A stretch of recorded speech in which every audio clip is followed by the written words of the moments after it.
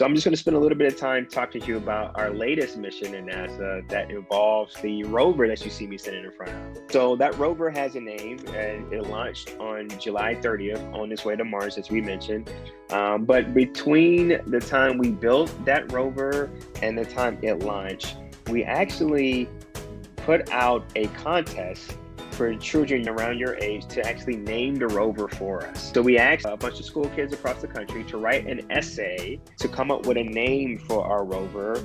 And the name they came up with was Perseverance. So now the Mars rover is known as Perseverance. It is in flight now and is due to land on Mars February 18th, 2021.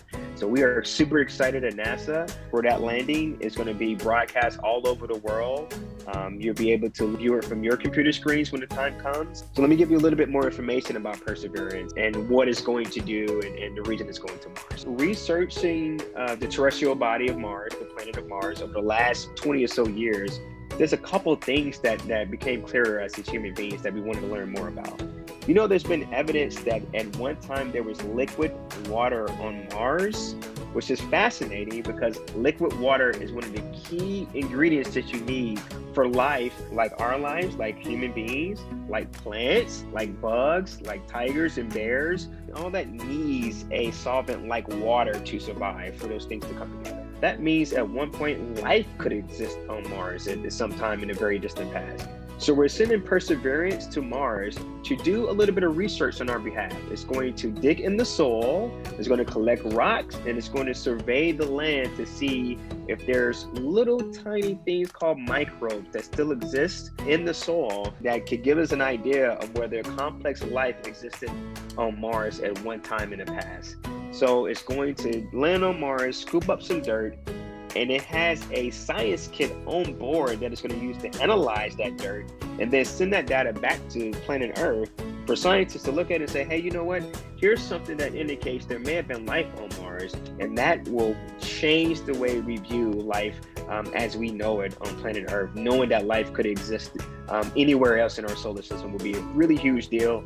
So we're super excited about the work that the rover is going to do. And at some point, we're actually going to collect rocks that we're going to store in a rover, and we're going to have it sent back to Earth in Mars sample return about 10 years from now. And we're super excited about that as well. Just a little bit more about the rover. It's actually the size of an SUV. So it's about 10 feet tall, about 9 feet wide. It has a long neck and a robotic arm that can peer over the horizon. And so it's a really big robot that we're going to send. So it's going to take a lot of time and a lot of careful planning to send it down on Mars. Here's something interesting about the Perseverance rover that a lot of people don't know. It is not going by itself.